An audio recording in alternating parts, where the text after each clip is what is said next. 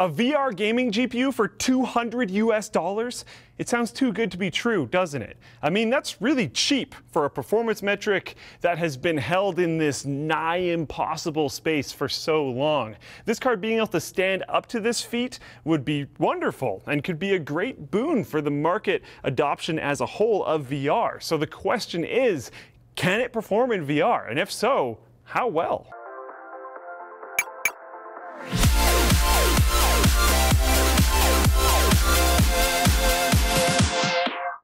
The Vitesse mouse from Phoenix features a lightweight design and an Avago 3310 optical sensor. Check it out to get a chance to win one at the link in the video description.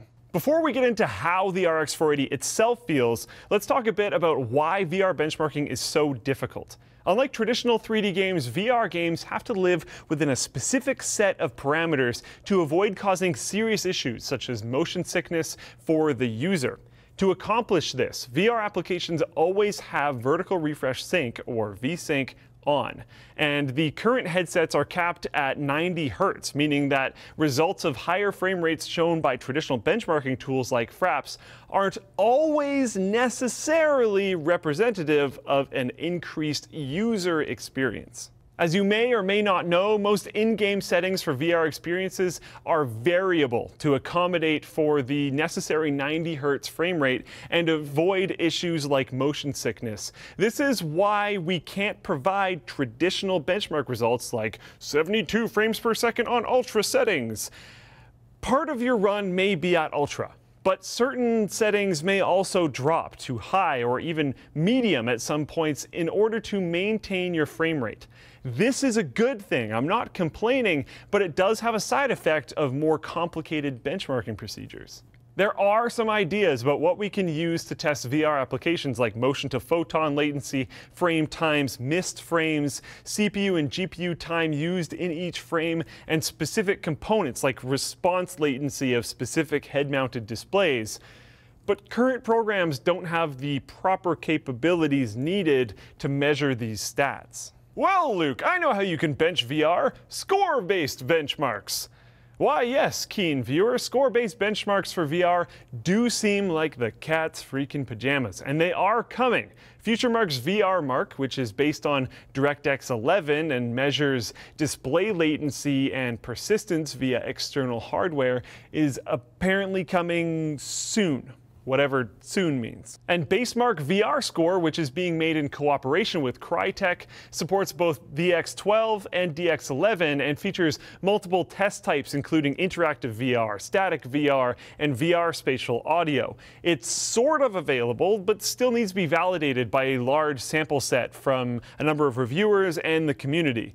The inherent problem with synthetic benchmarks is they are not real-world performance metrics. We need to see how relatable these results are to the actual experience of using various setups and make sure the scale actually works properly. However, some of the massive advantages to score-based benchmarks like the ones listed above are that since they're automated, they are very easily repeatable.